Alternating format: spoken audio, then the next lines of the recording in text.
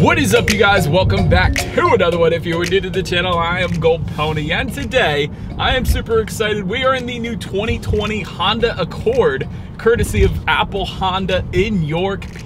And so I think I've told you guys before, I've owned several different Hondas in my lifetime.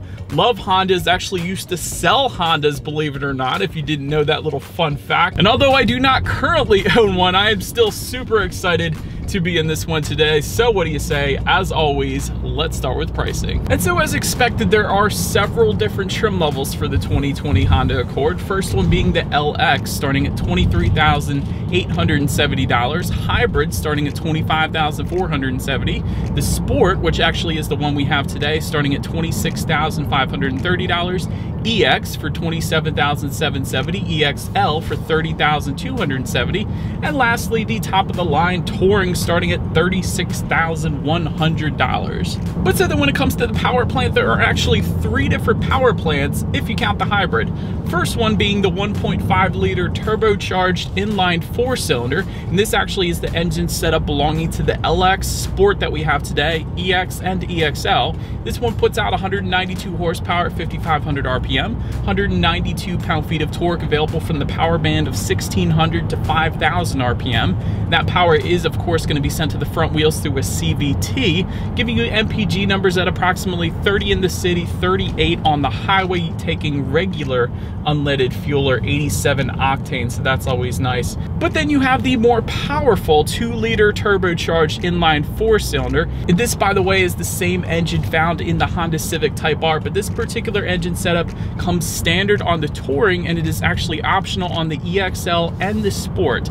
This one puts out 252 horsepower at 6,500 RPM, 273 pound-feet of torque available from the power band of 1,500 to 4,000 RPM. Again, sent to the front wheels through your choice of either a 6-speed manual or a 10-speed automatic, giving you a 0 to 60 time of approximately anywhere in the range of 5.5 to 5.7 seconds, with a quarter-mile time of 14.1 seconds, in case you were interested there.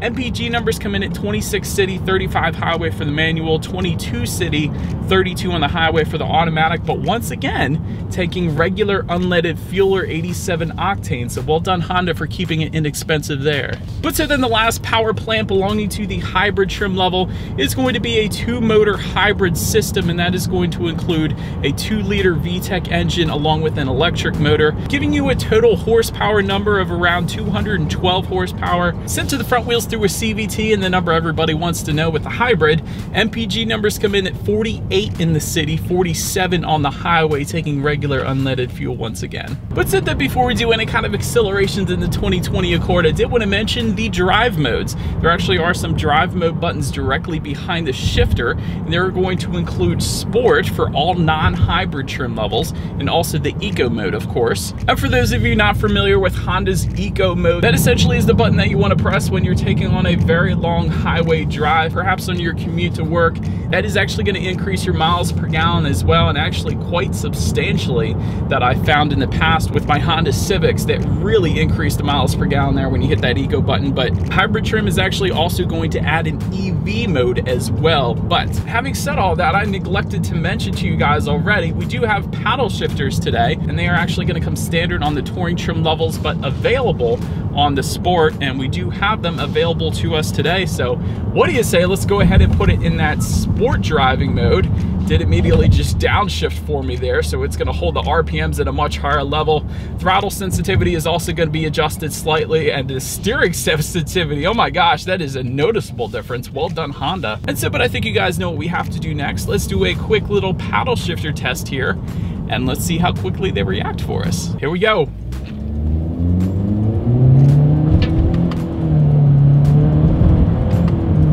Actually pretty darn quick. Kind of surprised there, considering we have a CVT. The paddle shifters do react very quickly, so that's kind of cool that they're there. It's still a CVT, so it's not technically real shifting because there aren't any gears with the CVT, but still, it's kind of cool that they're there. All right, you guys, so now that we have tested out these paddle shifters, let's give the control back to the Accord, and let's do a quick little acceleration, and let's see how quickly we can get this new 2020 Honda Accord here up to speed.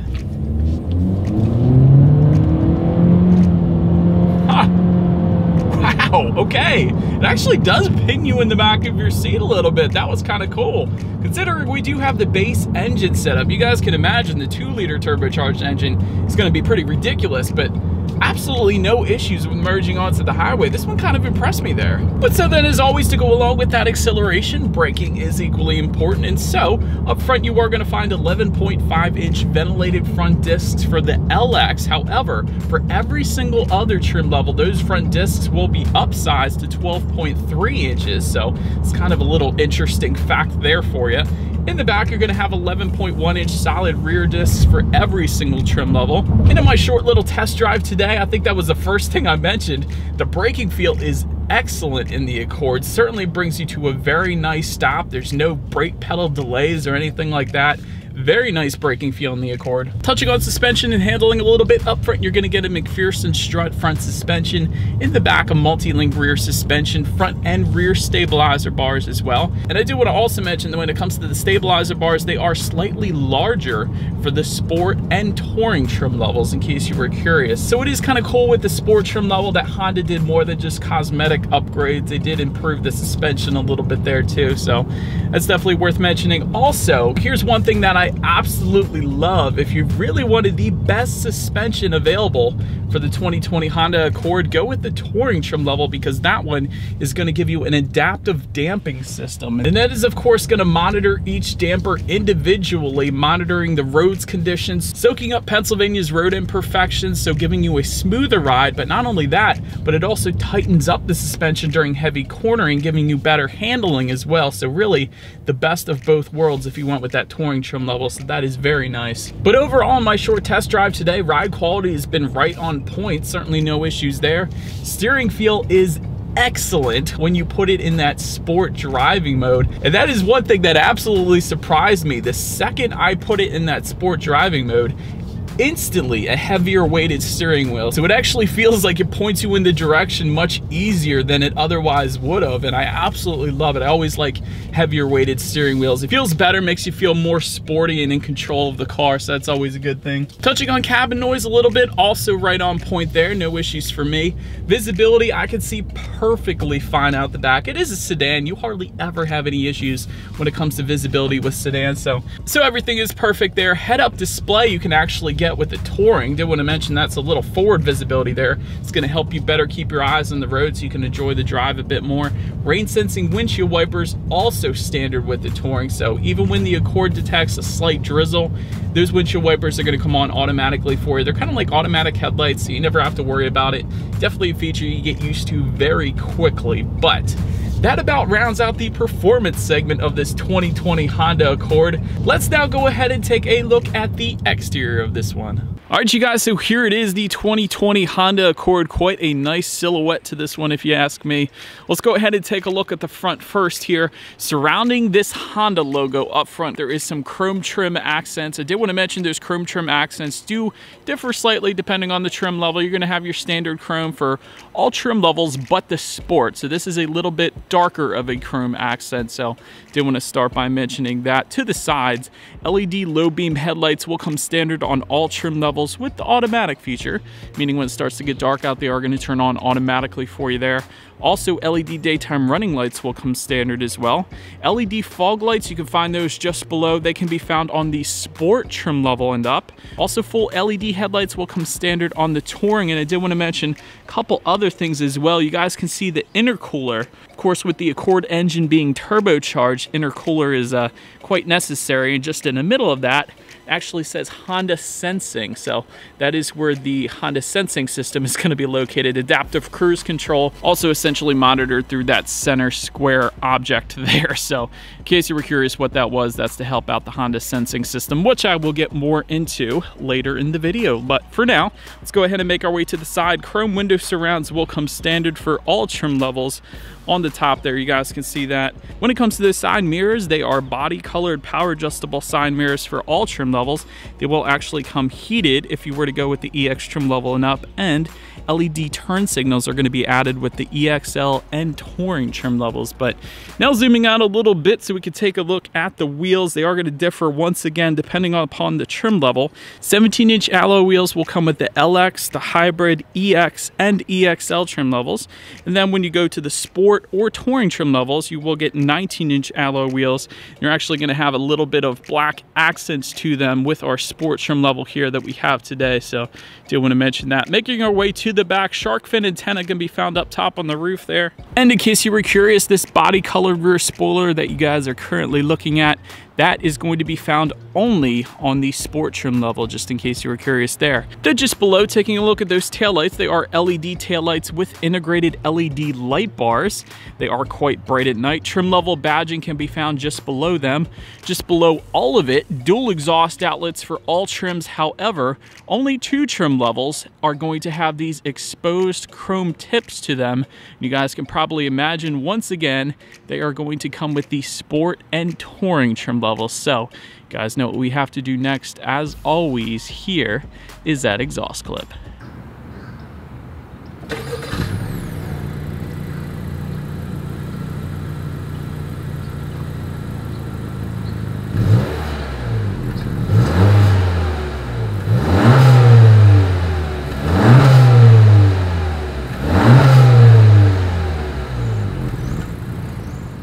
All right, so since we are around back, I did want to mention when it comes to opening the rear trunk, there actually is a button on the key fob. So I'm just going to simply press that. Or if you were inside of the Accord, there's actually going to be a button on the driver's side door down below there. So either way is going to open up the trunk for you. But once opened up, cargo capacity is going to come in at an above average number of 16.7 cubic feet. That is quite a bit more than just about every other mid-size sedan out there right now. So that's definitely pretty nice. Cargo area lighting can also be found back there. Also, some grocery hooks can also be found back there. Usually you find that in SUVs, but not all the time in sedans. So that is pretty cool. And also the levers, of course, to fold down those rear seats. There is a 60-40 split, adding a good bit of extra space there if you needed it. But now let's go ahead and make our way to the rear seats, because rear legroom, once again, very impressive. 40.4 inches of rear legroom. So for reference, I'm an even 6 feet tall. This is how much space I have back there. And by the way, this is me sitting behind my own driving position. So quite a bit of extra space back there. There is a rear center armrest as well with cup holders. And with our Sport trim level that we have here today, there actually is no rear ventilation. So wouldn't have minded a little bit of that. Touring trim level though is going to add heated rear seats as well. That is another thing a lot of mid-size sedans don't offer. So that is pretty cool that that's there as well. Make your way up to the front seats. Manually adjustable front seats can be found with the LX and Hybrid trim levels. You will get a 12-way power driver's seat with 4-way power lumbar if you go with the Sport trim level and up. And if you wanted a power adjustable passenger seat as well, simply go with the EXL or Touring trim levels. Did want to also mention you will get heated front seats with the EX trim level and up, ventilated front seats with the Touring only, and you will find leather finishes with the EXL and Touring trim levels as well. By the way, the Sport seats that we have today, they're kind of a combination. They're a combination of leather on the outsides, but then kind of a sport fabric on the inside. So it's kind of a mixture between the two. So I did want to mention that. But taking a look at the steering wheel, it is tilt and telescoping. It will come leather wrapped for the Sport, EXL, and Touring trim levels. And the 10-2 grips on this are actually quite impressive. They're a lot thicker than I remember old Accords having. So that's kind of cool. I do like that. Definitely has a nice feel to it with those thicker grips. But now let's go ahead and make our way to the startup. Let me first start by showing you guys the key here. You do have your Honda logo on the one side, and when you flip it over, lock, unlock, and again that button to pop the rear hatch. It is kind of a heavy duty key, so I kind of like that. But to go ahead and start this one, there is a push button start for every single trim level found just by the driver's right knee, and it is a red illuminated push button start, perhaps paying homage to one of the first cars with a push button start, the old Honda S2000, the car I learned to drive manual on. That is one of the best cars ever made in my opinion. But let's go ahead and put our foot on the brake and press that engine start button there. But so then when it comes to the gauges, first thing I wanted to mention is when the car is off and you first get into the Accord and you shut the door, it is going to greet you with a nice little tone as well as a display on the gauges. So I found that pretty cool. It's a nice little way to get in the Accord. But anywho, once started up, tachometer is on your left, speedometer is on your right. And actually, there is a digital display within the tachometer. Did want to mention that to control what is on that digital display, there are steering wheel mounted controls on the left side there. So you can choose to display that tachometer if you wanted to, or you can choose to display your fuel information. You can choose to display radio settings. There's your Bluetooth information, traffic sign recognition. There's safety features. There's really a ton of different things you could choose to display. I kind of like the old school tachometer up there, but I did want to also mention the driving modes are going to adjust the gauges slightly as well. So for instance, when you put it in eco mode, it is going to let you know you are in econ mode, and it's going to adjust the tachometer a little bit as well. Whereas if you put it in sport mode, once again, it's going to adjust the tachometer to make room for boost pressure. That's pretty cool. I like that. Anyways, let's go ahead and make our way to overall interior quality. First thing I wanted to mention is something we don't have today. Power moonroof is going to come with the EX, EXL, Touring, and Sport if you go with the 2-liter. That is the only way you're going to get that power moonroof with the Sport trim level, is if it's with the 2-liter turbocharged engine setup. But again, we don't have that today. Wireless phone charger is going to come with the Touring. You can find dual zone climate control for every single trim level. Sunglass holder up top there on the roof. Sport pedals can be found as well with the Sport trim level that we have today. I found that pretty cool. They have a aluminum finish to them there. Homelink controls can be found with the EXL and Touring trim levels. And overall, when it comes to the interior of the 2020 Accord, there's some wins and there's some losses. One of the cool things, kind of a carbon fiber-ish look just above the glove box. It ties into the doors as well, so definitely like that. Just in front of the shifter, there is a USB charging port as well as a 12-volt power outlet and a ton of cubby space just in front of the shifter there as well. Just behind that, you have a couple cup holders as well as an electronic parking brake and a brake hold button as well if you're stuck in traffic.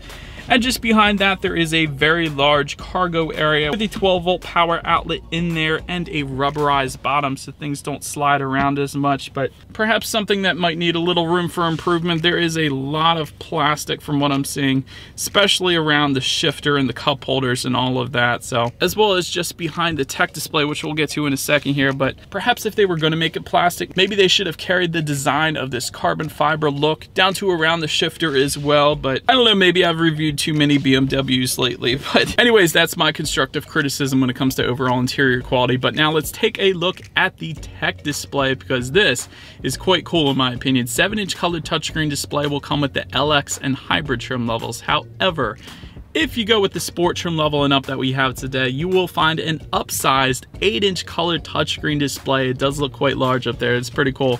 Bluetooth and audio streaming will come standard for all trim levels. Android Auto and Apple CarPlay, you're going to have to go with the Sport trim level and up, so therefore we do have that today. But cool thing about Android Auto and Apple CarPlay, it is quite addicting once you have it. It does give you free navigation through your smartphone, which is constantly updated, so it's not like you have to pay the manufacturer to get an updated navigation system anymore. Also detects speed traps when you're driving, and there's a ton of pluses, especially with the Android Auto Google Maps navigation system there. But also you can liken just like your Pandora songs up there. There's a ton of other apps you can check out actually as well. But factory navigation system is going to come with the Touring trim level, and you can also check out your radio settings up there. When it comes to the sound system, you will get 4 speakers with 160 watts if you were to go with the LX or hybrid trim levels. You will get an 8-speaker sound system with 180 watts with the Sport trim level or the EX, so that is the one we have today. And if you go with the EXL or Touring trim levels, you're going to find a 10-speaker sound system with 450 watts and a subwoofer. But like I said, that's not the one we have today. We do have the 8-speaker sound system with 180 watts. So let's go ahead and turn on the radio here, see what we got playing this morning, and let's test out the clarity of this one. You're making me feel like maybe I am somebody. Bieber for life. Actually not that bad of a sound system, honestly. Clarity was definitely on point. Once you get over 6 speakers, really the clarity does improve quite substantially.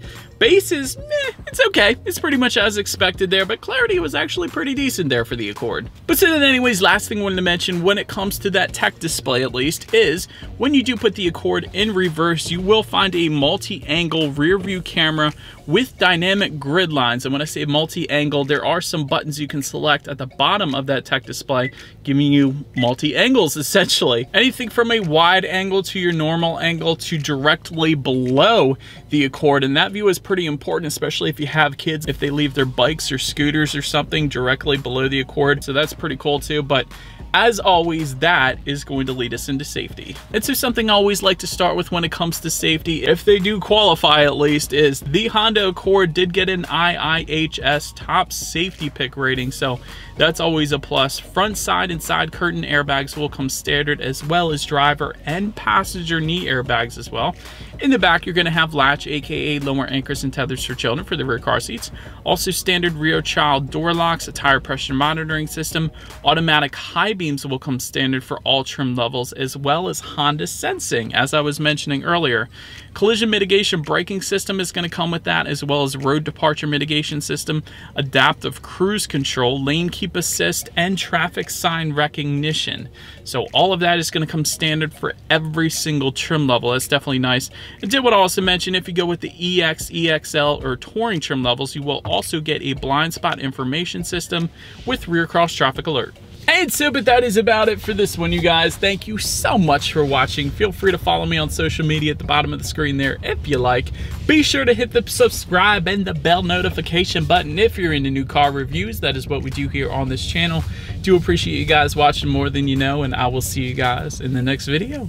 Stay gold.